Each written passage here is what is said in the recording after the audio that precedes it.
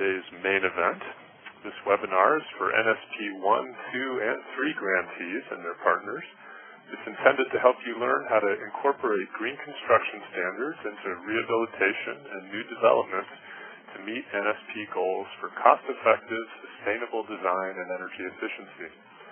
Our presenters will include topics on ideal program components, a case study of current NSP green construction, and available NSP resources. With us today are Armin Magnelli of Livable Housing, Inc., and Ruben Teague of Green Coast Enterprises, also Amy Hook from the Green Communities Program at Enterprise Community Partners, and we also have John Laswick and Bree McLean of HUD, who don't have a formal presentation role, but will be around for answering questions that may come up that they can help out with. So welcome to you all. And let's see what we're working on today.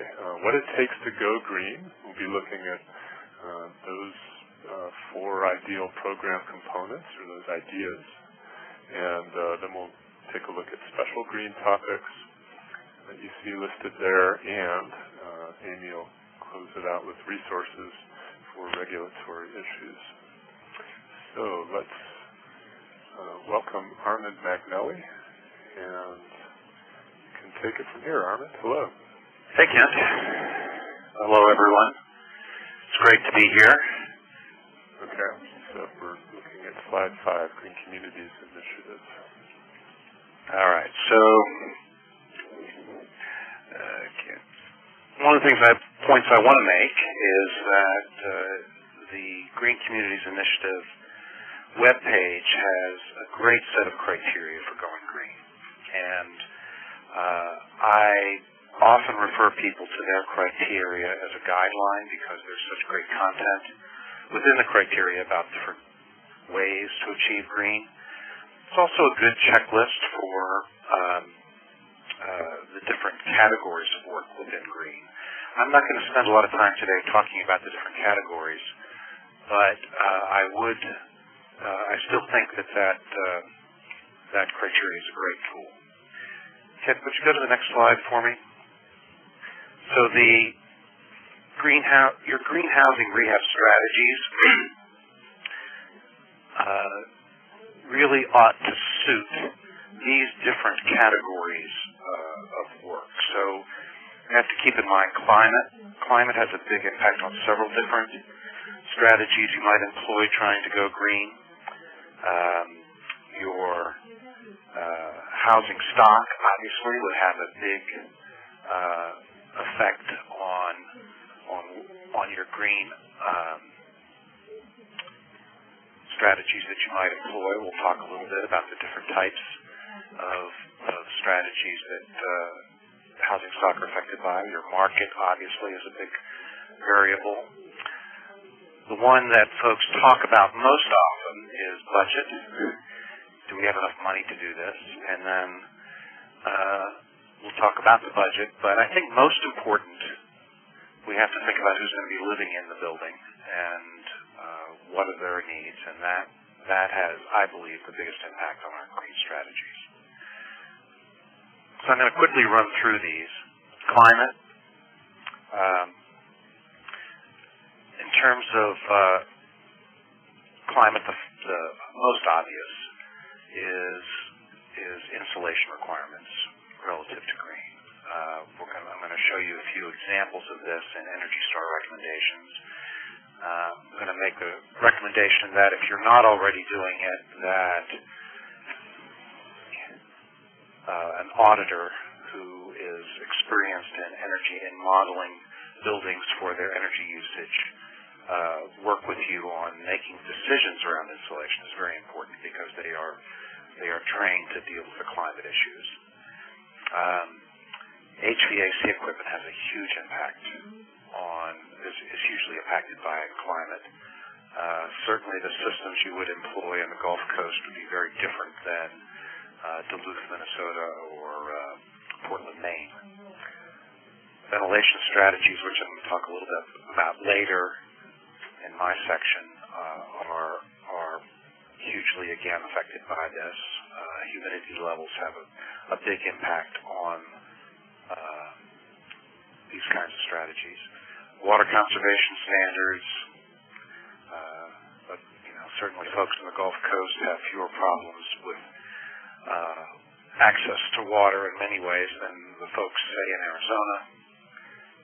Moisture control, again, and obviously landscaping. All of these things are affected by climate. And we have climate zones that have been assigned by various folks. This is a typical climate zone map, and you can all look at the map and figure out what zone you're in. It's interesting how the different bands of color cross the country, and where I'm living in south central Pennsylvania actually is very similar to some states in the Southwest in some ways. As an example of how climate affects your strategies, I'm going to show you some examples of Energy Star recommendations that are climate-based, and these are specifically about insulation levels for retrofitting existing wood frame buildings. So in this next slide, this is right off of the Energy Star website. There you can see, based on the zone, hopefully you remember what zone you were in on the map, they have recommendations about the insulation R value that you should add to an uninsulated attic. If you have some existing insulation in the attic, often homes have a 3 to 4 inch layer of existing batt insulation. You might add those levels of R value. And so those are recommendations for attics based on zone, your climate zone. And then the flooring, you can see again, there's different numbers recommended for the floor if the floor is part of the building envelope. So there gives you a good idea, a good example of how climate affects the strategy of insulation levels. And they also have some recommendations for insulating wood frame walls. We often get questions about different ways people should consider doing this, and often installing blown insulation into empty wall cavities is used, and that is one of the recommended strategies that the Energy Star folks are referencing here. And they're also saying that in some zones, adding a insulating wall sheething, which is typically a foam board, to the exterior has significant benefit as well. So in zones 3 and 4, adding R5 beneath siding, or zones 5 and 8, perhaps going up to R6 would be a good idea. And this foam board does a great job of creating a continuous R value around the entire outside of the building. And if you're re-siding, it's certainly something to consider. So these are all examples of how climate affects recommendations that people make for particular green strategies. So let's think about housing stock for a minute now. Consider the differences between these different types of homes. Single-story detached home. Some folks would call this a rancher. It might be a shotgun home in different places. You might have two-story detached homes that are typically quite a bit bigger than your standard single-story detached, and then townhomes, row homes. All of those would suggest very different strategies for approaching greening, especially related to insulation and air sealing, but also in terms of ventilation. As examples, we have typical housing types here that I'm sure many of you are all used to. And we've got the rancher on the upper left-hand corner that many people will be very familiar with, which is also similar to other types of stock. That particular rancher has an attached garage, which makes it perhaps a little bit different. And then we have the Cape and the two-story colonial and the four-square, all standard types. In the Cape and two-story colonials, the insulation of the upper floor is very tricky because the roof, the slope of the roof is actually part of the room ceiling in those housing types. Makes it very tricky. Market is another big variable that I mentioned before, and this one, here's some key questions to consider. What do consumers value? What will greening differentiate your homes? This whole idea of can you use greening your projects as a way to make your homes appear more appealing in the marketplace, to stand out from others? But another way to think about market is to think about what is available for greening your homes in the marketplace. What products are locally available, and can the contractor market handle using particular strategies? We'll talk a little bit more about this in a moment, but we strongly recommend that you have a good understanding of what contractors can handle and what they're used to using in terms of materials and methods, and what products are locally available. Everyone asks about budget. How much more will these things cost? How much you can't afford anything else is a constant refrain. But there are some things we can do that are low cost and have incredible return on investment. And figuring out which strategies have the best return on investment and which green strategies might have a significant impact on the success of the occupants of the units is pretty important. And I'm making a differentiation here between return on investment and success because I think health, for instance, so many green strategies make units healthier and therefore make the occupants healthier and make their day-to-day lives much better in many ways, not the least of which would be fewer sick days out of school, fewer sick days from work, all of which can certainly impact on a household success. But the bottom line is, what can you afford within your budget as well? Big issue, clearly. So there are some green methods that have little cost involved in implementation. I am a big fan of doing air sealing.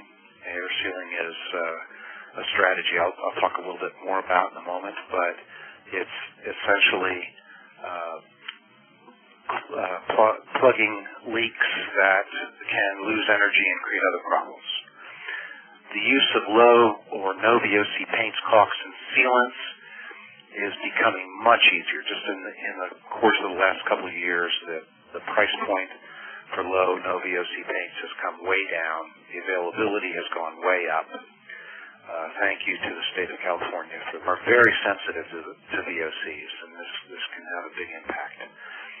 Low flow plumbing fixtures, if you're replacing fixtures, is a very simple thing to do, very high return on investment. We'll talk more about that in a moment. And Energy Star lighting has also got a great return on investment.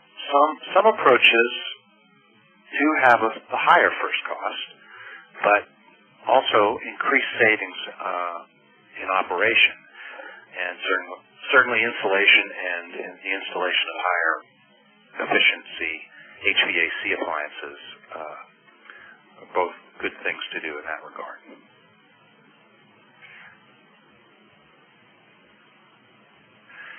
In 2009, Enterprise produced a report evaluating cost effectiveness of a bunch of different criteria, and this is based on lifetime savings and direct savings that come from energy and water conservation measures. And key findings here were that the cost to incorporate their green criteria cost this much on a per dwelling unit. This reflects the implementation of a significant number of green criteria, really creating a very healthy and efficient unit, and lifetime savings exceeded the initial cost, according to this study. To meet energy and water criteria, the cost was just under $2,000 per unit, and those two measures produced lifetime savings of almost $3,000. Quickest payback, though, was water conservation. Installing water-conserving fixtures could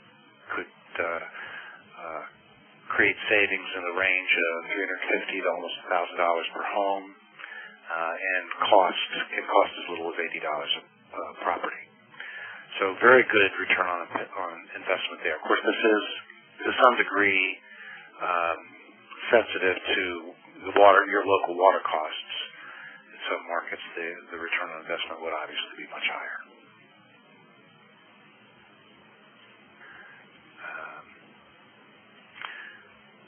We sometimes neglect the healthy side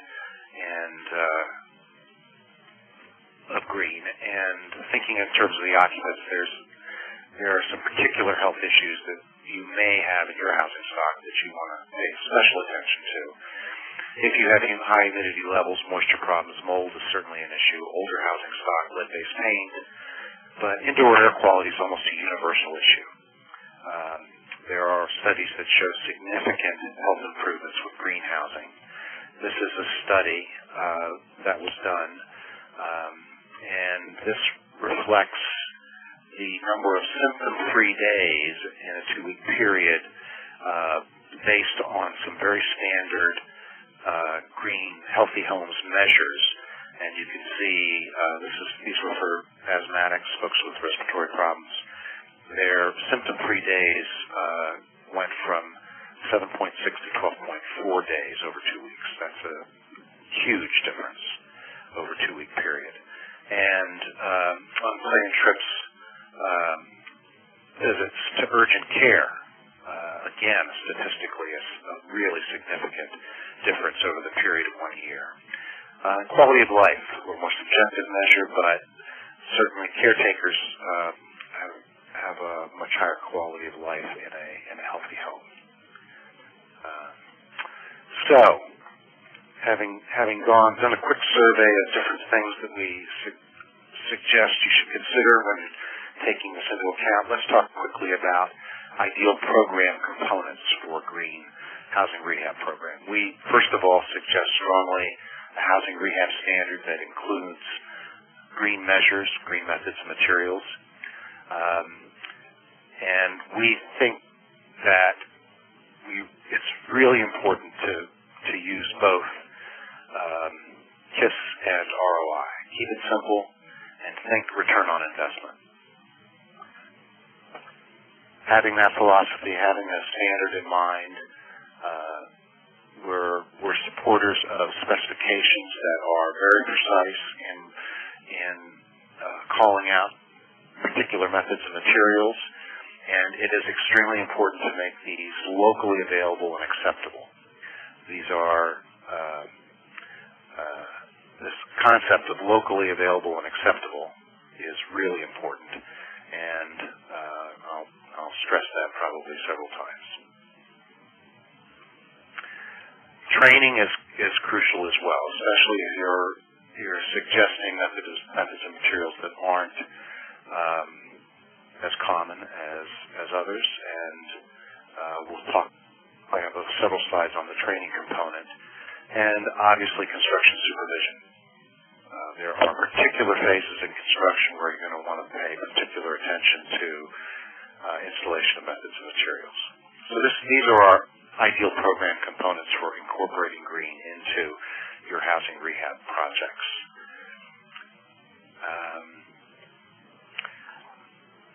The NSP Neighborhood Stabilization Program Resource Exchange webpage has Lots of great free tools in it, and if you go to toolkits on the Exchange, there are several documents under this category of rehabilitation and construction management that are on topic here. There is a sample housing rehabilitation standard that has green measures incorporated into it. There is a set of specifications that are both standard rehab specifications and green specs in a little library of assortment of these typical specifications, and there's also an inspection checklist that can be used. There's instructions at the beginning of each of these documents for how they are used in the field. If you went to the Rehab and Rehabilitation Construction Management section of the toolkit, and these are some of the sample documents you'll see. There is this Green Housing Development Guide. It's developed by Enterprise, great tool. And then those other three documents that I mentioned are here: the sample housing rehab checklist, the specs, and the template for housing rehabilitation standard. There's also a contract, another useful document in that section. So, given our minor technical difficulties, I'm not going to surf off to that site. It's very easy to get to. This is the link to toolkits. If you Google NSP Resource Exchange, it'll take you right to that page. Very easy to get to those documents. And again, there's a huge volume of free documents on the toolkit page, not just on the topic of rehab and green, but extensive selections on other topics as well related to NSP. All right, so quickly, rehab standard. I want to give you an example of what a typical standard looks like. Rehab standards are useful when they define minimum requirements for finished products. They give you good guidance on when to remove something or repair something or replace it. The creation of a standard helps build consensus among the partners, and it makes your product much more consistent if you have a standard that you can measure your projects against. So as a quick example, here's the sample standard for water heaters. Saying that each unit has to have a working water heater. That's pretty straightforward. It gives an age less than 3 years old, minimum capacity,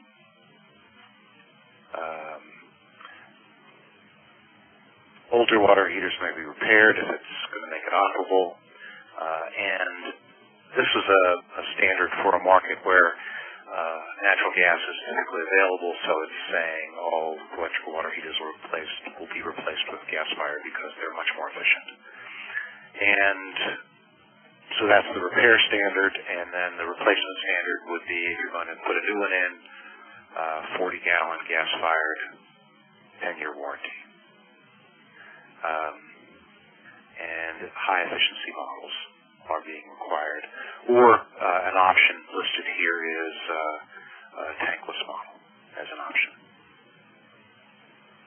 So that's an example of a standard. Now, the standards are different than specifications. This is calling out the conditions under which you might repair or replace a unit and what you'd replace it with or repair it, what condition it would be repaired to. Here's an example of a specification for a fairly sophisticated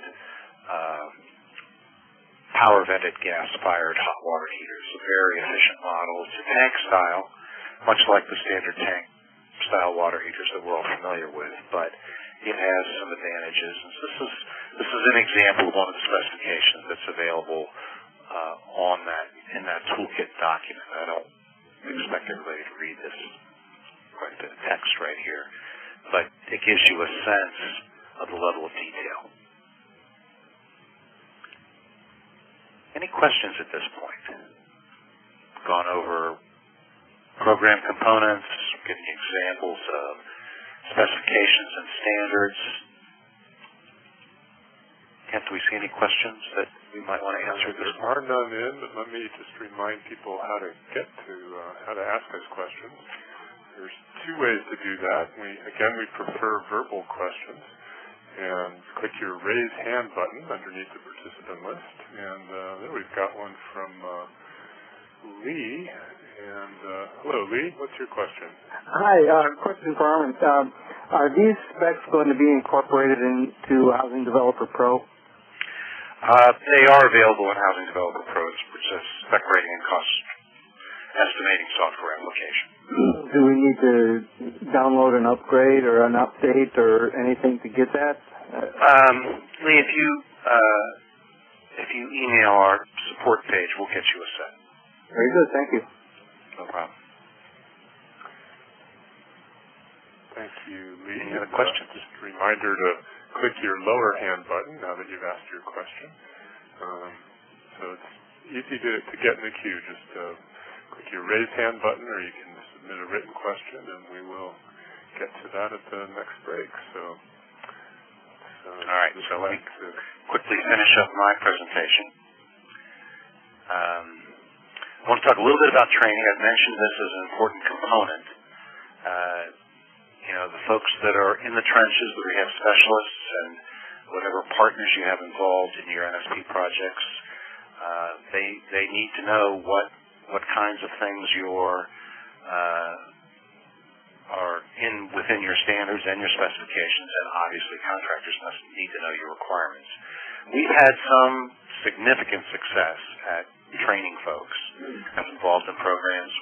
We've also trained contractors, both generals and subs, and on occasion if there are building performance contractors or energy auditors involved in the program, they could also stand to be oriented to the program's different strategies. What do we train them? Well, whatever your standards are. So using the green community criteria, that would be it. But certainly all the developers and the local government need to know what your standards are. The contractors, on the other hand, are the ones that see the specifications. Developers, your rehab specialists, partners need to know when to apply the specifications and also how to enforce them. Key things. So training is helpful for them. And a lot of times it's helpful to give them a little bit of background on the building science behind why you're asking them to do stuff. But ultimately, the contractors need to know what's being required of them in the specifications, and this is that's essentially what the contractors need to be trained on. We've done classroom trainings for any number of folks. I'm very fond of doing in-field training, on-site training with contractors. We've had some really great success doing training in the field. For example, this is a slide of one of many sessions we held in Columbus, Ohio with their program. Ken stands with the baseball cap and the light blue shirt for the city of Columbus. They're greeting a number of the contractors. You can see they all have their coffee. I don't see any of the donuts in hand at the moment, but that was definitely part of the training as well. And we did this on site at a home. It was an NSP home, which is now completed. And we demonstrated many different aspects of things that we were building into the specifications. For example, this is damp spray cellulose insulation being blown into wall cavities. We had a subcontractor that demonstrated this for folks, and it's quite a cool process. We also had other suppliers there. This was a caulking and sealant supplier here who's demonstrating very particular products for doing air sealing and weatherization with caulks and sealants. Home Depot Corporation helped sponsor this by gathering suppliers to come to this. This particular person from OSI also gave away free samples. Contractors got a lot of good information out of this exchange. We had window company, Owens Corning Fiberglass was there. Lots of different entities showed up, and we did several different types of training for folks on site, including hands-on demonstrations and things. Great tool for getting people on the same page. Relative to construction supervision, I'm going to suggest this Energy Star thermal bypass checklist is a great tool for checking off the different areas of a house that should be air sealed. You definitely want to inspect open wall cavities for air sealing after any of the rough mechanical work is done, but before insulation is installed. And that's the ideal moment for air sealing to happen. All the caulking and filming of holes and penetrations through the envelope. And after that's done, inspecting it is a great idea. A spot that's typically missed is behind tub shower units and at band joists between floors, where porch roofs adjoin building envelopes. These are often spots where there are huge gaps, letting unconditioned air from the outside leak into the building. Again, strongly recommended that you inspect after installing insulation, and we strongly also recommend blower door testing as a great way of quantitatively seeing if people are doing adequate air sealing. This is blower door testing for folks that aren't familiar with it. It's a relatively simple process. You put this assembly inside a door, one of the doorways. There's certain steps involved in doing this, but this is a shroud that fits in an aluminum frame and seals off the opening with the door open. And you can barely see it, but right here on that second photo, there's a fan hanging in that opening that's depressurizing the house. And we've got a fancy gauge down here that's measuring the leakage of the house. It actually measures how many CFM of air leakage the house is demonstrating at a particular pressure differential. Great way of quantifying how tight the construction is. Quick review of some particular topics that I wanted to stress. I mentioned water conservation before, dealing with contaminants, air sealing, and ventilation. In terms of water conservation, it couldn't be easier. All you have to do is remember these two terms, gallons per flush and gallons per minute. Commodes use the gallons per flush. I think you folks could guess that, right? Typical standard is 1.28,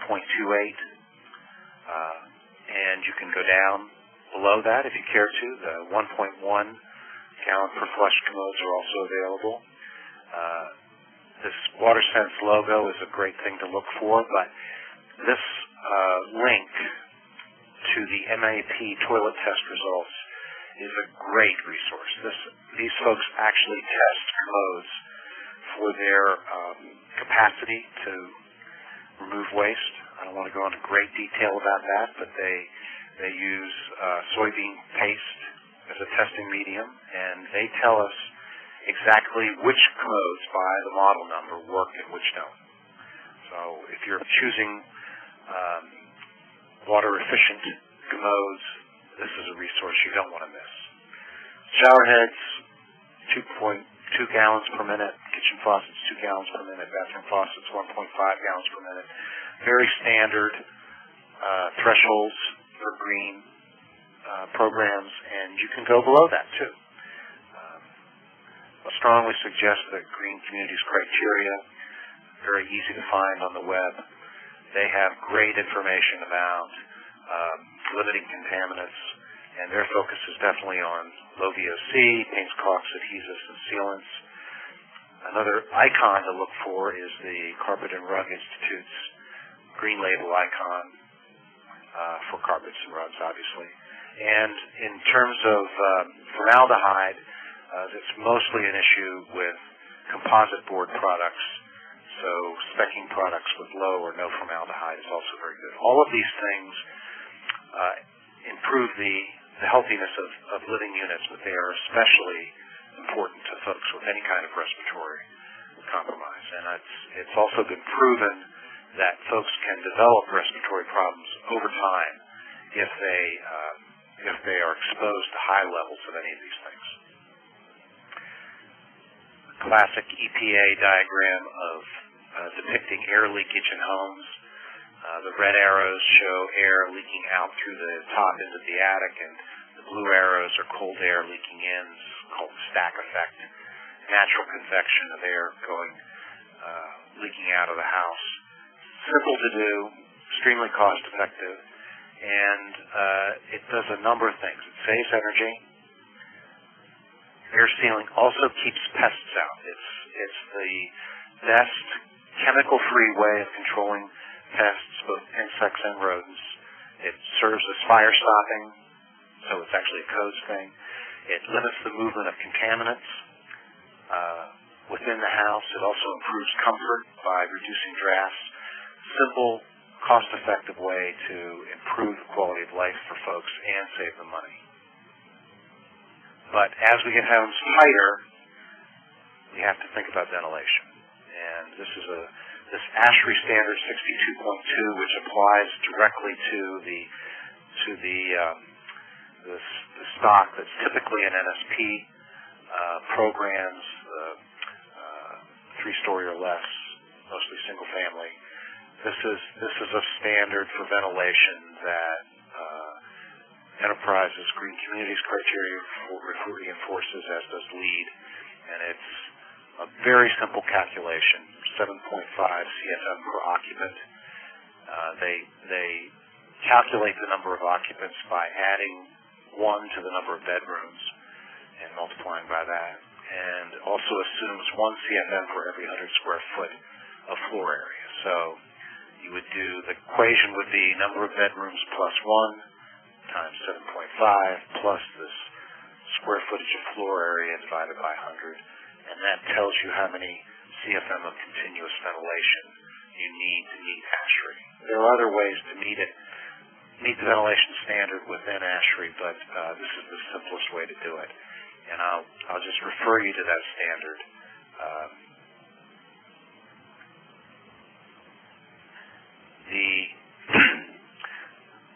Regarding regulatory issues, my quick pitch on this topic is the resource exchange is by far your best resource for information on this. I've done a number of searches on here. So, for example, a search for Davis-Bacon delivered 16 frequently asked questions.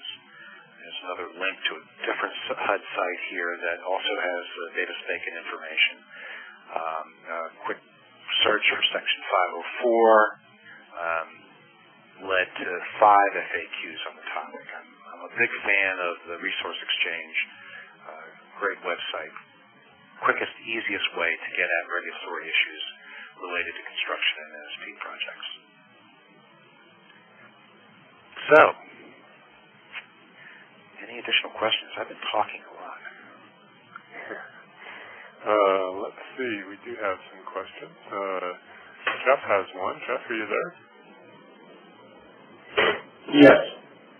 Hi. Where are you calling from? Ohio. The CHIP programs, the NSP programs. My question was, when you're doing the blower door test, what is a good percentage? I know you can't give a definite number, but percentage to say it was a good job from your readings, to say you're tightening up by 10%, 15% from the initial reading to the final? There's a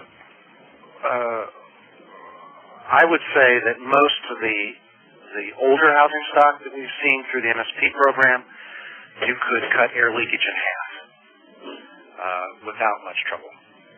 And so, for instance, blower door tests are expressed in CFM at a pressure differential of 50 pascals. That's the standard.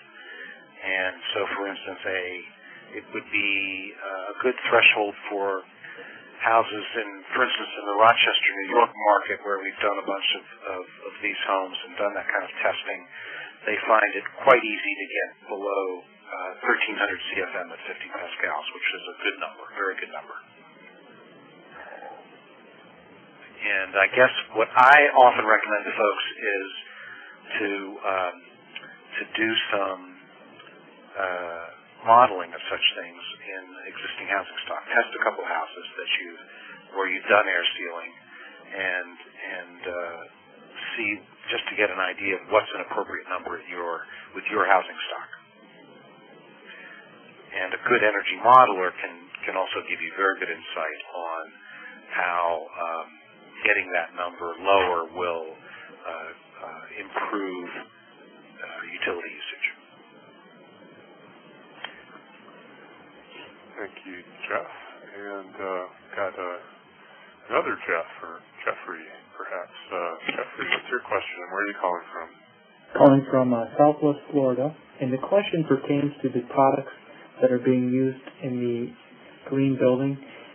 Is there a list that's been generated that contains all of the Buy American products, like the Kohlers or any toilets, a list of toilets that...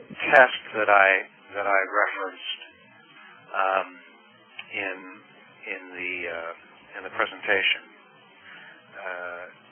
lists almost every manufacturer out there that's available in the country, and definitely lists the American manufacturers, Kohler, American Standard, and shows their products. So that would be one resource that I would strongly suggest for finding American brands.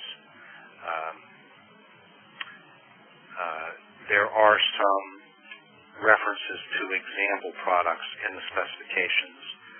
So the specifications will say give some level of performance or some requirement, and occasionally they'll offer an example of a product that would meet that. So you could also look at the specs. But I don't know of a list of American-made products that strictly meet the green criteria. I know the other presenters may be able to speak to that. Thank you, Jeffrey. And thank you, Armand. We'll be able to entertain more questions for Armand at the end of the event. But right now we've got Ruben Teague of Green Coast Enterprises, and he's going to show us some examples of places he's been involved with. Hi, Ruben. Hey, everyone. Can you all hear me okay? That sounds good. Sounds good? Okay, great. I am really thrilled to be on this call today, and thank you, all of you who are listening in. I think it's great that we've gotten so much interest in this, because I think that green building is certainly where the entire industry is headed, and I think it's exactly where our government-sponsored programs in particular ought to be headed. And I'm going to talk about what we've done here in New Orleans and the opportunity that the NSP2 program has given many of the groups here that are helping to rebuild the city to incorporate green building standards into their work. And I'll talk specifically about the work that my company, Green Coast Enterprises, has been doing in conjunction with the builders here in New Orleans. So this first slide, as you can see, is just a reminder that we started off with some tough initial conditions here. About 80% of the housing stock in New Orleans was affected in some way by the hurricanes of 2005, leaving us with quite a lot of blighted and vacant property, as well as homes just in need of a lot of repair work. The New Orleans Redevelopment Authority received just a little under $30 million via the NSP2 program, and the way that they've designed their program is that they're working with 12 different nonprofit development partners, all of whom are groups that were building housing in one way or another here in the city following the storm, some who had been here before the storm doing that. It's a pretty ambitious program. The goal is to do 375 single-family new homes, 235 rehabs, also single-family, and then 200 multifamily units. It's spread out across the city. This next slide just shows a map of New Orleans and the various census tracts that our partners are working in, ranging from numbers 1 and 2, which is kind of the central city part of New Orleans, all the way out to 8, which is New Orleans East, And it's a variety of housing types in these areas. It's a variety of return rates from the population.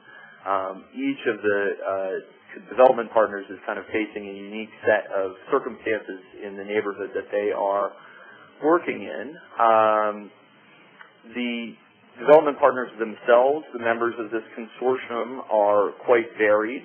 They range from larger organizations that are doing dozens of houses a year to smaller groups working at a slightly lower scale. There are groups that are very housing focused. There are others that are more like community development organizations where housing is a component of what they do. Prior to the NSP2 program, many of them had very little experience with green building, but some were also quite sophisticated about it. Organizations like Make It Right, for example, had been building LEED Platinum homes prior to the NSP2 program, but many others had never even incorporated a single full green building standard. They've been sort of doing green building quite opportunistically. There's also quite a range of organizational capacities. Some of these organizations are large, some are very small and run on quite a minimum staff. Just a quick slide about my company, Green Coast Enterprises. We do real estate development and project management services. We're based here in New Orleans. We focus exclusively on projects that have a triple bottom line, like this one, that have a social justice component as well as an environmental performance component.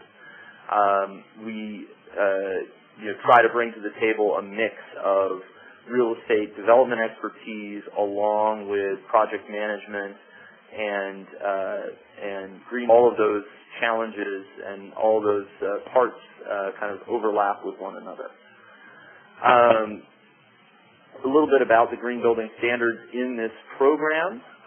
NORA proposed in their application to HUD to meet both the Department of Energy's Builders Challenge and the Enterprise Green Communities criteria. I'll talk a little bit more about what each of those is. But that was a very ambitious proposal, and then they decided to get even more ambitious. Once they were awarded the money, they chose to have 50% of the new homes built under the program achieve a HERS score of 50 or below.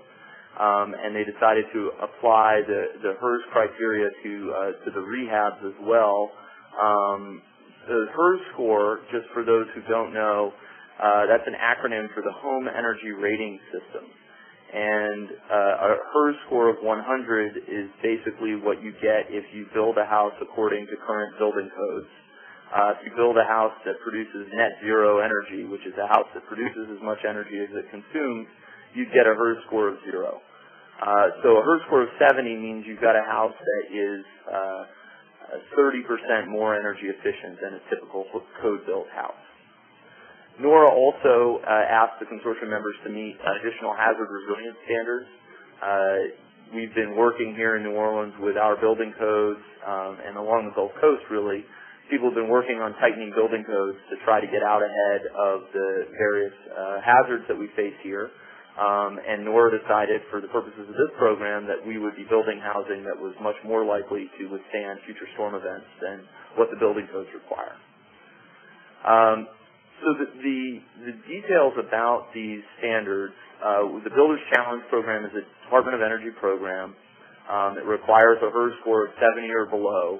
And it also focuses on the building system's performance and durability of the house. So there are additional specifications in there that are all designed around how the home is going to perform as a system. It's very much a scientific, research-based program. It has some fantastic free components to it, and the potential for a lot of free technical assistance, including modeling support. And we were able to bring that into this project through some relationships that we've got. But I would encourage everyone to find out more about this program and about the various technical assistance providers and the resources on the DOE website. It's a great program and one that is really trying to push the envelope on what we do at scale for housing nationally. The other green building program that the New Orleans consortium members are working with is the Enterprise Green Communities criteria. And I won't go into too many details about that. What I will say is that New Orleans chose to meet the Enterprise Green Communities criteria as opposed to others, in part because it is really focused on affordable housing production. Enterprise has a long history of supporting affordable housing across the country, and they've geared their green standards to what it is that those of us in the affordable housing community are thinking about while we're developing our projects. And they have created a really fantastic, comprehensive set of criteria that covers many of the things that Armin was just talking about, and focuses, in my opinion, on the things that are going to matter the most to the occupant. Armin talked about occupant-focused approach, and I think that's right. And the Enterprise Green Communities criteria certainly supports that. Just a couple of examples of the things that the criteria ask for. In the energy efficiency area, they ask that you meet the Energy Star standard, which up until 2010 was required that you get a HERS score of 85 or below. That's actually going to go down in 2011 to 70 or below, so it lines up really nicely with what we're doing here in New Orleans. In the healthy living environment area, the criteria ask that you not use any wood that's going to have a lot of formaldehyde release from it. It also focuses on not putting carpeting in high traffic areas to the outdoors. And any carpeting you're going to put in is going to have to be certified so that it's not releasing VOCs into the house. Again, you can please take a look at the criteria. It's Enterprise has got a great, very easily readable description of them on its website. This is just a little bit more about the criteria. Just for those of you who are thinking, well, I'm doing rehab or I'm doing multifamily, the criteria apply, and actually they've sort of broken out substantial and moderate rehab, so that for those of you that may be, looking at properties that, were foreclosed but are otherwise in good condition, and you're just going to be doing, lighter touches on them, you've got a standard that works with that, and that anticipates that. There's a link there for more information about Enterprise Green Communities, and again, go ahead and check it out. So in New Orleans, the big challenge, and those of you thinking about this may have already anticipated this, which is that you've got all these different consortium members, you've got a big range of capacity, you've got a big program, and you're trying to get everyone to hit some pretty ambitious standards. So how do you do that? How do you kind of make sure everyone makes it to the finish line? And what Nora decided to do was to have a single TA provider for all of the consortium members.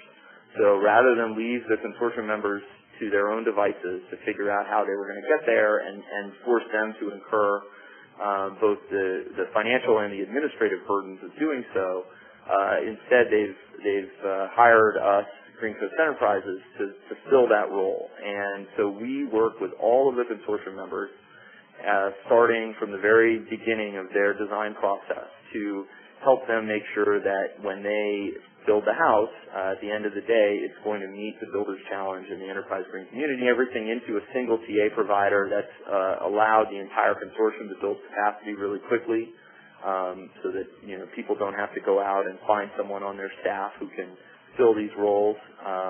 We certainly are trying to work with their staff members to teach them as much as we can, and some have been really wonderful and have learned a lot in the process.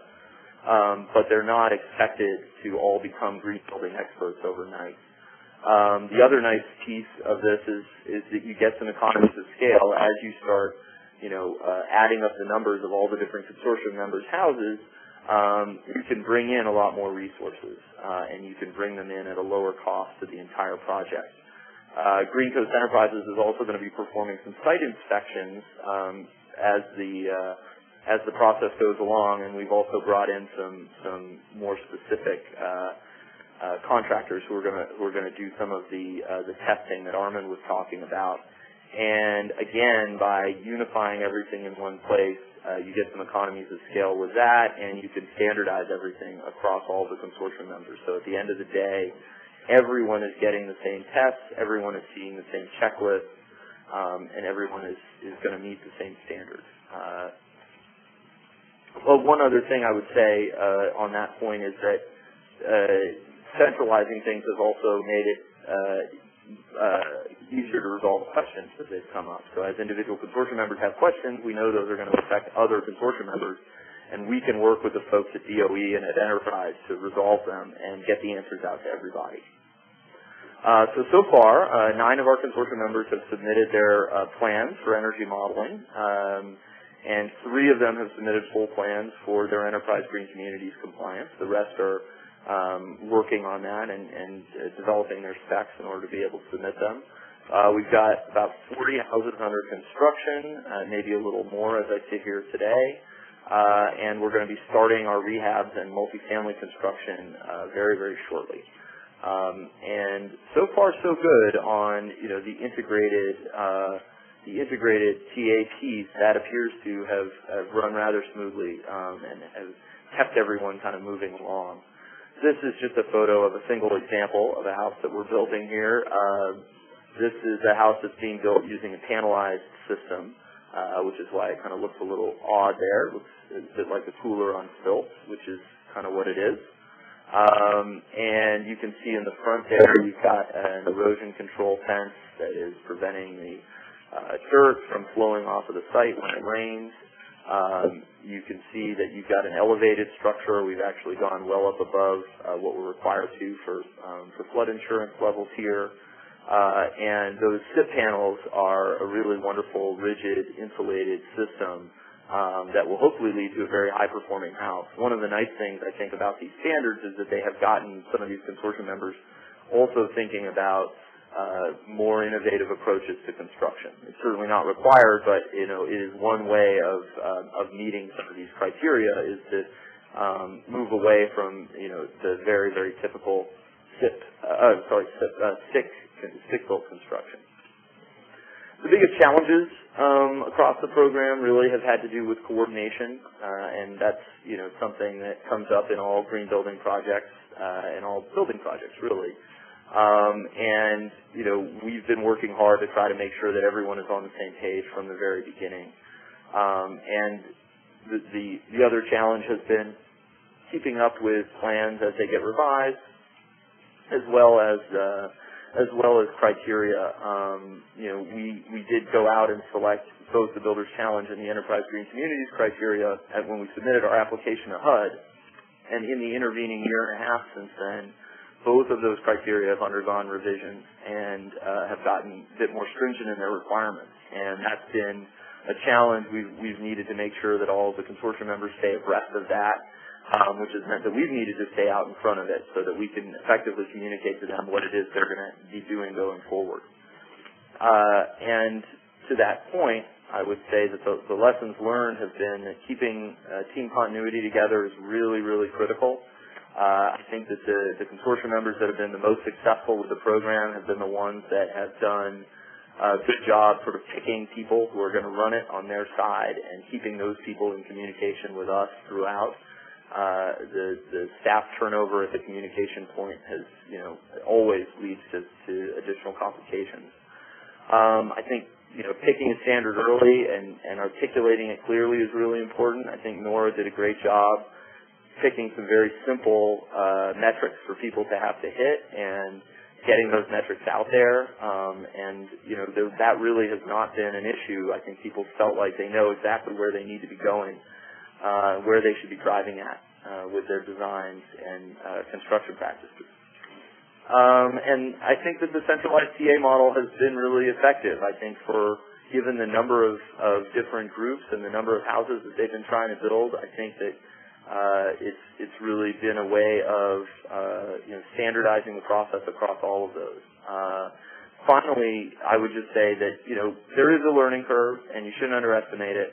But I've been personally really impressed by the way in which people coming from organizations of all types with little to no exposure to green building have really gotten energized and inspired by the incorporation of these criteria and standards into the process, and have been, I think that's actually created a lot of momentum around the NSP2 program here and internally at the various consortium members. So, don't assume that people just won't play ball with this, or they're going to see it as a hurdle. I think many have seen it as a challenge. They're happy to take on, particularly when you articulate to them the things Armin was talking about around the benefits to their ultimate occupants, both the financial benefits and the health and quality of life benefits.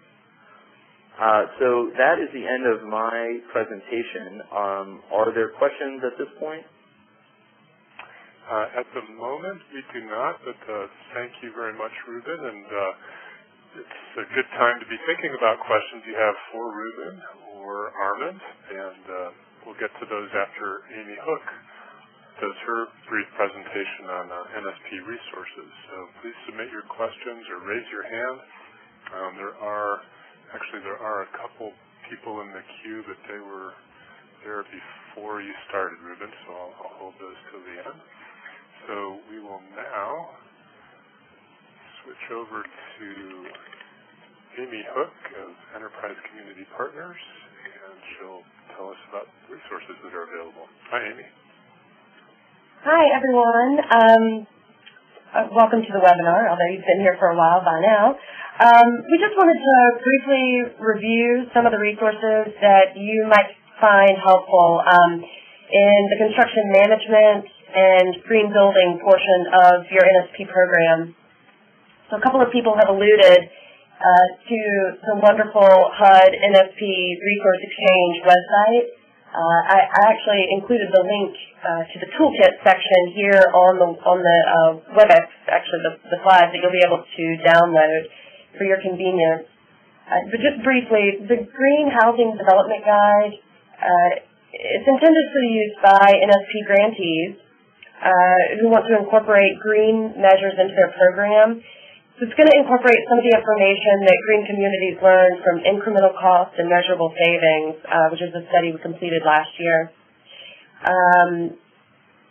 We also, here you see the standards, the specifications, and the checklist. The checklist might be one of my favorite things because it's so easy for on-site inspection purposes. So I highly recommend you check those out at the HUD Resource Exchange website.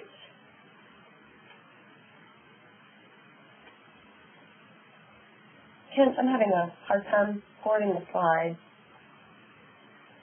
Oh, there we go. There you go. Good. Thank you. So you may be asking, what can I get out of NSPTA? And there's a lot to offer, really. Green communities, Enterprise Green Communities, have had a wonderful experience working with HUD at the headquarters level and also at the local level, helping grantees to take advantage of this amazing opportunity of HUD NSP technical assistance funding. And here on the screen you'll see just some examples of what we've done so far, like the customization of the single-family rehab specifications. This, for example, would be the sample document that we created for HUD, but maybe something different about your area, and maybe we need to do a little bit more research for you. We've done that. And then on-site TA is also available as well. These are,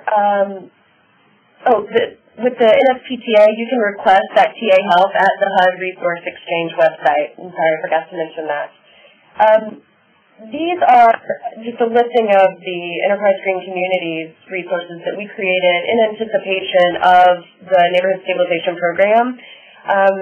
It's just another resource for you to use to help grow your program and incorporate these green measures. So the case studies we have available are Columbus, which is already online, and Rochester, New York, which should be online soon. You'll also find a great resource in our greenbuildingadvisor.com webpage. It's a webpage that we created specifically for greening NSP programs. So some of the content, just to give you an idea, we have a educational resources, including construction details, which are really cool. We also have an NSP-specific green building blog. We just put a blog up last week, and there's usually one going up every other week, just to pique your interest and keep you interested in the green building world around NSP. So these, again, are the web resources that we wanted to point out to you. And that's really it for me. I think we'll go to questions now. Okay, thank you, Amy. And see, we promised that part would be brief. And so we will take questions, and I'm also going to unmute all of our presenters, along with John Laswick from HUD. And so anybody can feel to chime in on questions as you see fit. So let's see. Orlando has been extremely patient here. Orlando's still there. Are you there, Orlando? What's your question?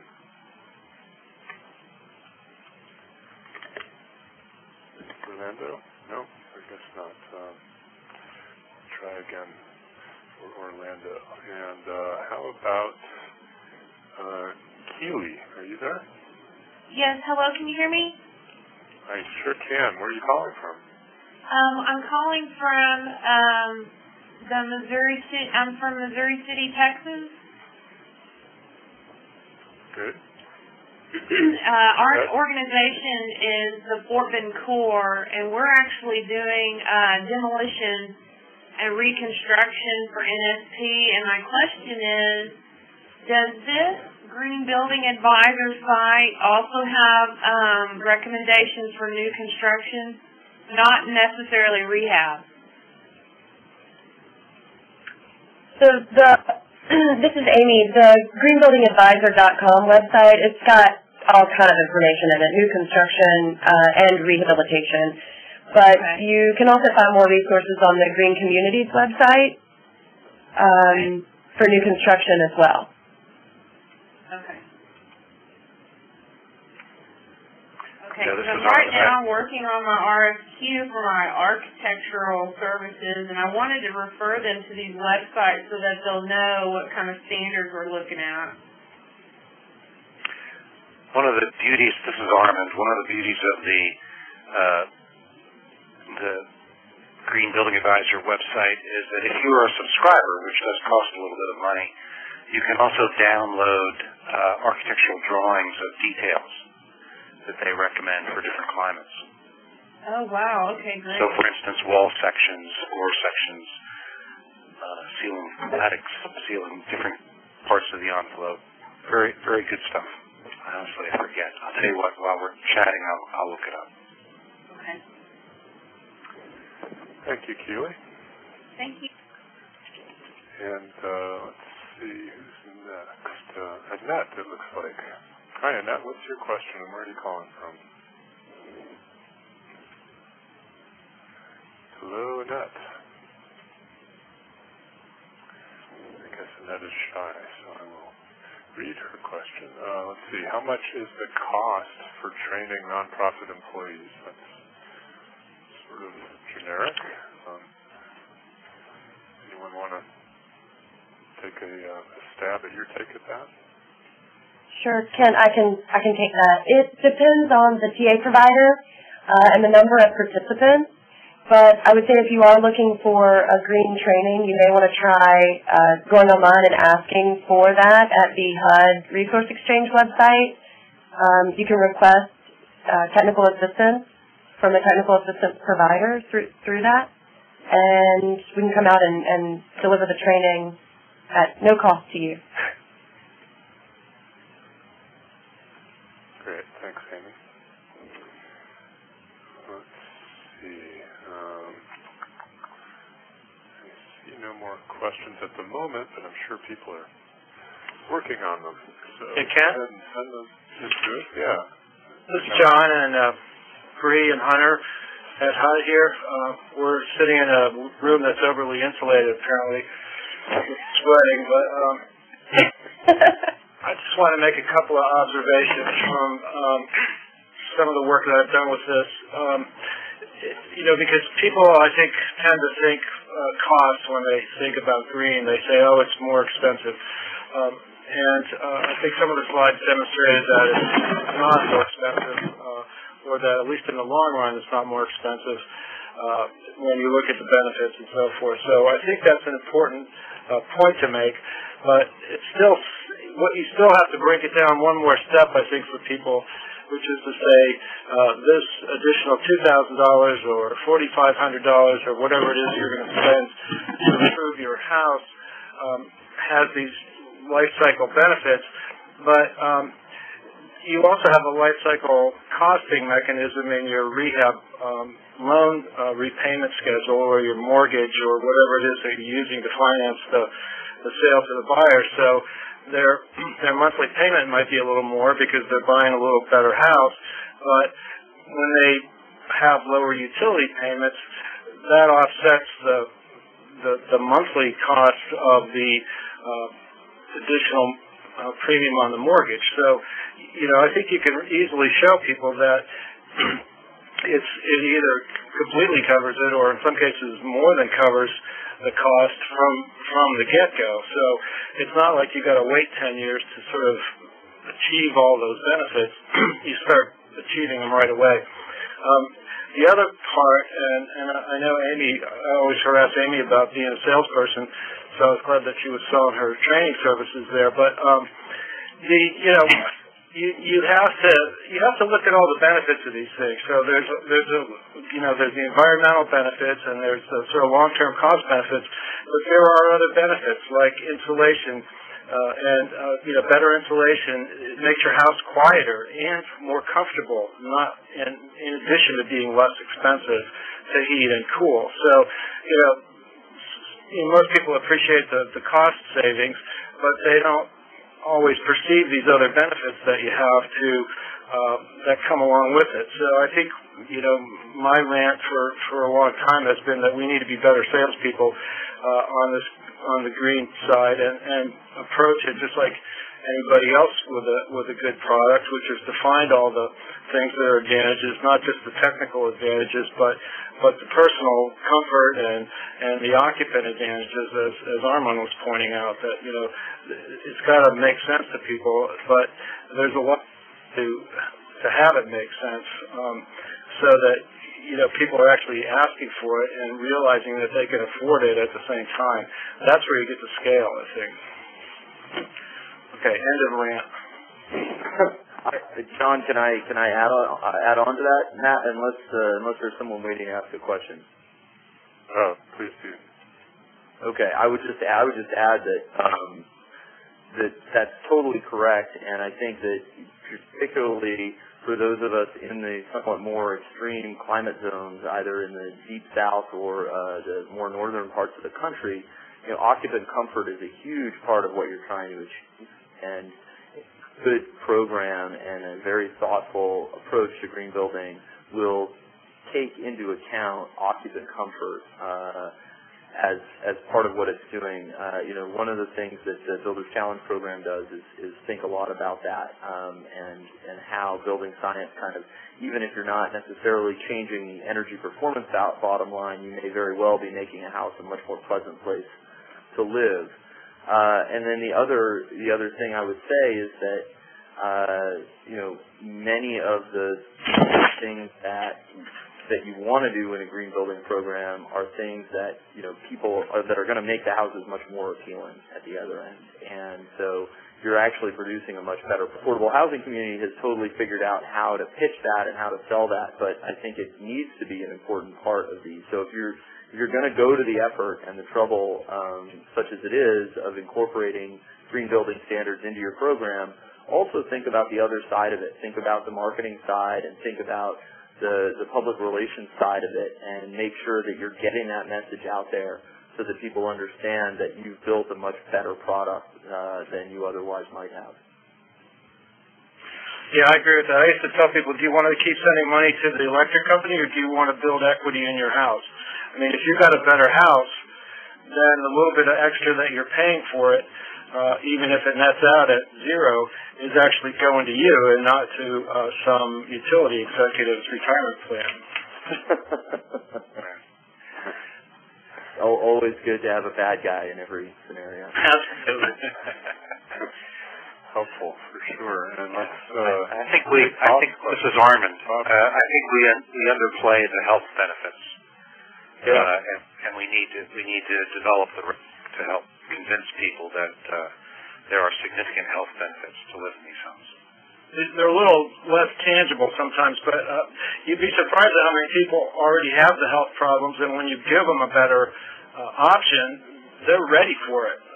So, there's your sort of initial momentum, I think, is there's a latent demand for, better indoor air quality, people with allergies and other kinds of conditions. But again, you've got to get that whole list of benefits out there for people to perceive. We might see those, or we might even miss a couple. But somebody that's coming into this new, we need to explain, why this is better, how this is better. So you're the poster child today, John. You've got the office building that isn't properly ventilated.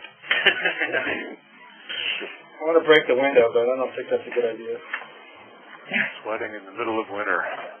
We've got Bob with a question. Bob, where are you calling from? Bob Jones, City of Springfield, Missouri. We got NSP funds through our state, and one of our partners is in the process of getting ready to sell some of the NSP houses after they've been rehabbed.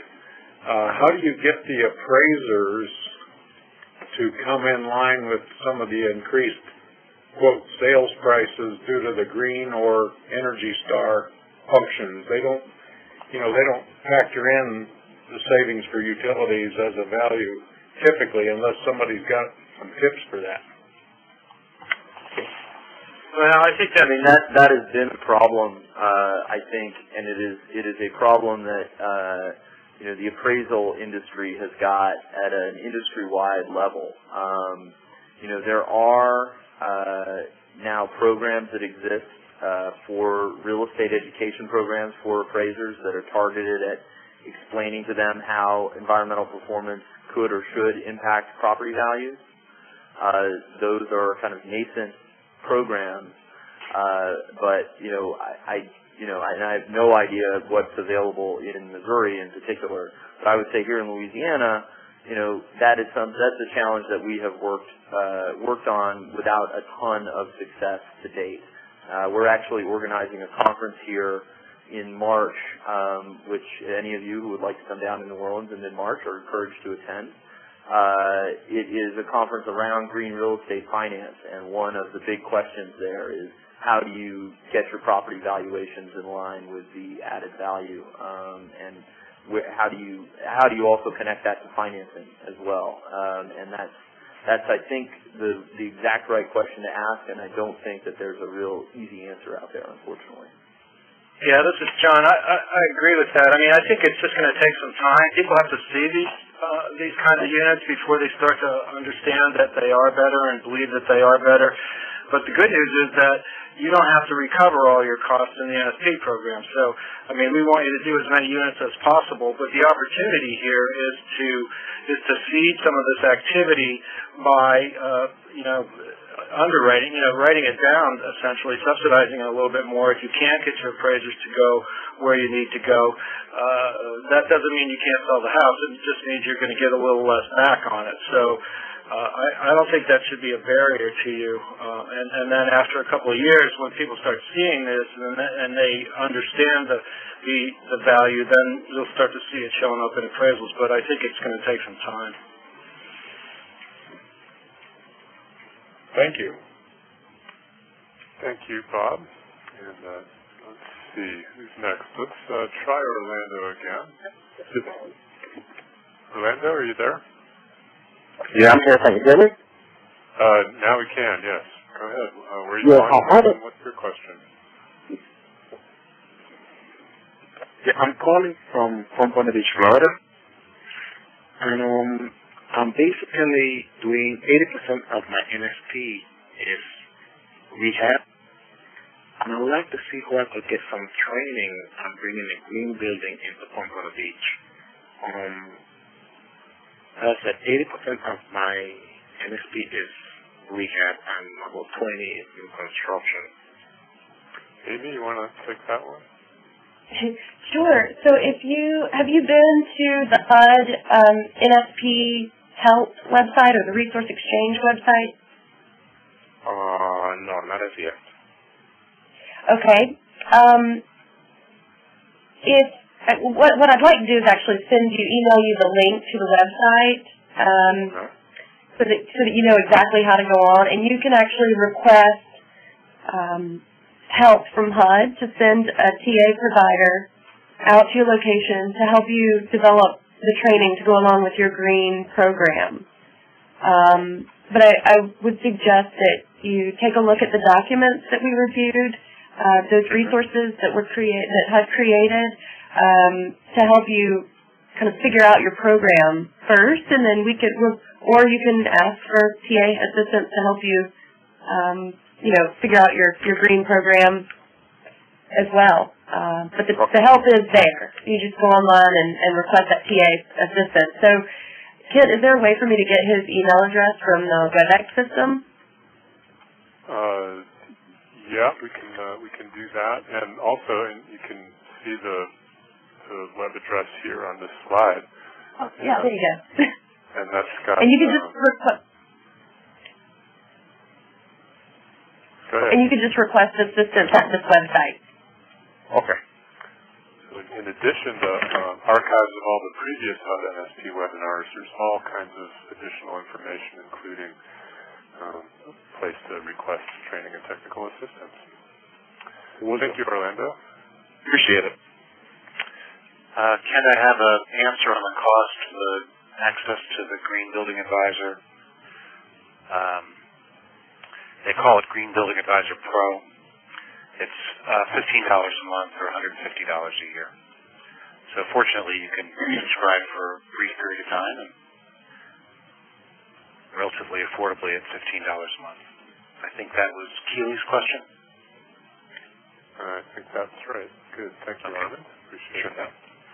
I see Vincent has his hand up, but no phone next to your name. Sorry, Vincent, I can't unmute you, but maybe you could submit your question in the Q&A box.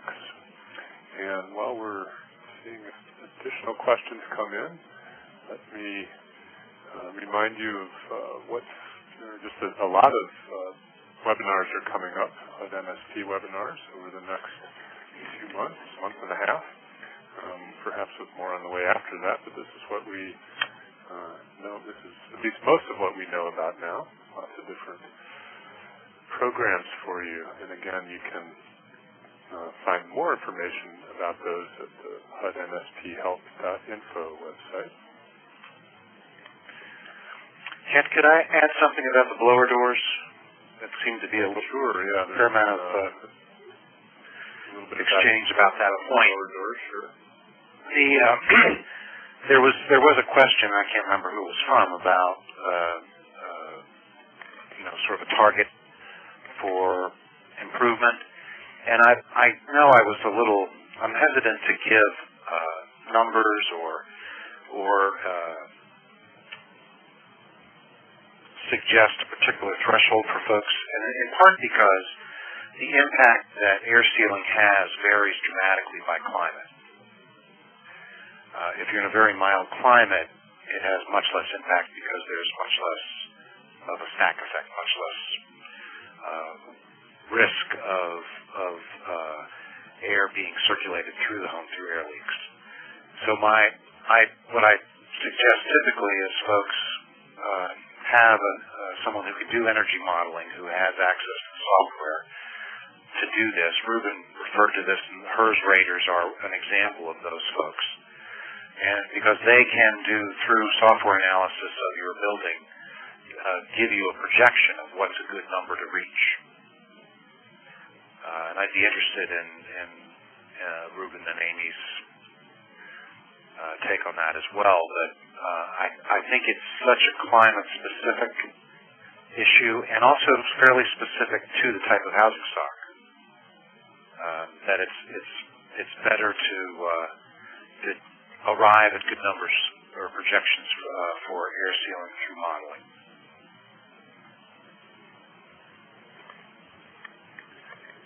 Yeah, we've certainly participated in a number of efforts here to do modeling of houses pre-rehab. It's a real challenge basically to model something that is not sealed up already as a house, and a little difficult to know exactly what your improvements are. But when you're dealing with a structure that's actually got walls in place, you can do a pretty good job figuring out, what improvement you got from air sealing. Although we typically do both air sealing and some level of insulating as well at the either ceiling line or roof line, because many of the houses we're working with here don't have any insulation at that point. And really, if you're not doing that, you're not really doing a whole lot. So, we have seen improvements, in those projects that, for a single family, 1,000 to 1,400 square foot home, that have ranged from 15% to 35 or 40%. And that is in total energy consumption. I think in terms of air leakage rates, I think we have been getting that 50% number, on the number of the houses we've done. Okay. But I agree, it is very climate specific. Certainly the effect of doing the air sealing on your energy costs is very, very climate specific. I mean, if you're in Santa Barbara, California, why bother air sealing at all? It's nice there all the time. But if you're down here in New Orleans or if you're in North Dakota, that's obviously gonna make a big difference. Yeah. We have done, through our work in different cities, we've done some modeling of what we call typical housing stock as a way of trying to determine what are the measures that will almost universally give the best bang for their buck. I think one of the things that's happening now is that the Builders Challenge program is turning its attention to rehab, and I think that's a national trend. Is we're paying more attention to rehab, and hopefully that means that the models are going to get better. My experience with the modeling software that's out there is that it's a little crude when it comes to doing rehab work, and I think as we start doing more of these houses and getting more data, we're going to get a better sense of how to model them properly. So the predictions should get more accurate going forward. So Vincent has submitted his question, and he's interested in RESOLVE communities or Energy Star LEED, and wondering about the return on investment there. And sounds like he's especially interested in if there is a difference between the originally estimated savings and the actual savings that occurred. Can any of you speak to that? I can, Kent. So, Vincent, I don't know of any Earthcraft or Energy Star or LEED for homes, but for green communities, we have a study that we did and released. It's called Incremental Cost Measurable Savings, and you can find it on our website. And we did actually measure compare the estimated versus the actual. So the energy modeling, what we predicted the energy savings would be, and then a year later went back and got the utility release and had the actual savings around energy. So, and like I said, you can find that study, and there's more to it besides just that. We actually measured the development cost, regular construction development costs against what it would cost to go green. So in some areas, like in Portland, Seattle, California, the costs have come down to the point of cost of green building has come down to a point where there's no cost at going green. Now, not everywhere in the country is experiencing that. So we measured the cost to go green, the estimated benefit, and the actual benefit achieved. I just put the name of that publication and the website in the chat window. Thank you for that question, Vincent. There are groups nationally, Advanced Energy out of Raleigh, North Carolina, that are they have a program where they predict the savings and actually guarantee the savings from an energy standpoint, which is pretty impressive. There was a group out of Chicago that was doing the same thing. So I think it is possible to do, but it tends to be local programs that are very familiar with their housing stock and climate that are able to do that.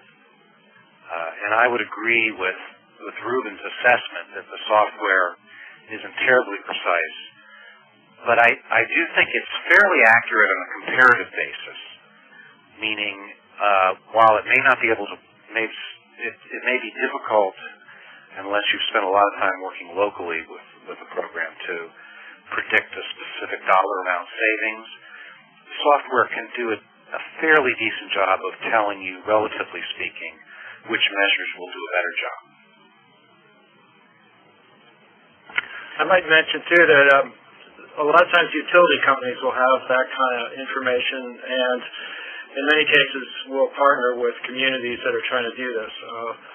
My personal experience was that the gas company and electric company didn't like working with each other, but individually they were helpful. Yeah, we know a lot actually about commercial green building. We know less about home green building. In the commercial area, there's just a lot more data that has been gathered over a longer period of time, in part because standards have been in place for commercial green building for a little bit longer at more scale. And ROIs in the commercial space, come in anywhere from 20 to 40%. Pretty consistently, and you get, and people are pushing those boundaries, I think, all the time. And I would expect that we're going to see very similar data start to come out of the residential green building programs that we've got. It's just that they're a little bit younger, and they obviously don't have the same kind of sort of built-in data gathering pieces that you get in a commercial program.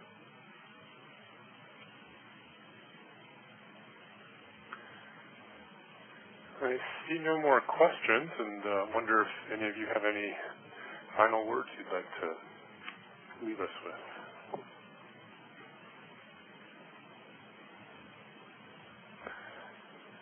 Silence. Well, okay.